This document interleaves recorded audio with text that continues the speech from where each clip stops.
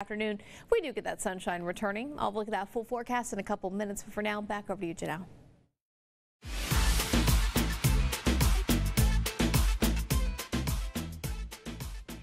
The traditional Fiesta Mass was on the verge of being canceled due to COVID-19 rules on religious gatherings.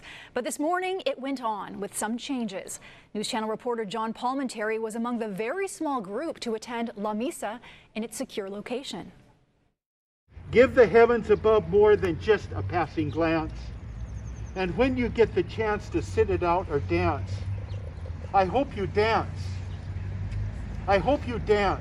With a reading about dance in a fiesta with the theme Vamos a bailar, or Let's Dance. The traditional Old Spanish days, La Misa was held at the Old Mission on a much smaller scale than ever before. We can do it outside, we can do it safely, and we want to do this for the El Presidente. It was special. It was held Thursday morning, the same time, same location. Those attending, about 20 people, were specially invited by El Presidente Eric Davis. During the ongoing pandemic, the sermon was a message of hope and overcoming challenges. The spirits were called examples of that. I marvel at you. I truly marvel at you, the people you are. You have blessed this community and you have brought spirit to us.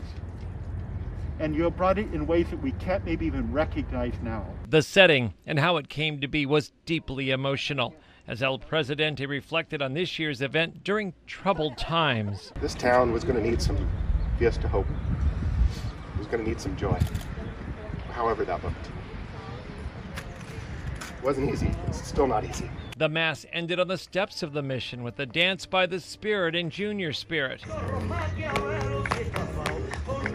This is where they would have danced Wednesday night during Fiesta Pequeña had it not been canceled. It was a moving message that could not be left out of even a reimagined Old Spanish days. Most of all, I didn't want people to be discouraged, to not let this be in discouragement, but rather this be a moment of hope and joy. And truly the theme of dance is really at the heart of joy. And so I wanted to really impart that to the community. In Santa Barbara, I'm News Channel reporter John Palmentary.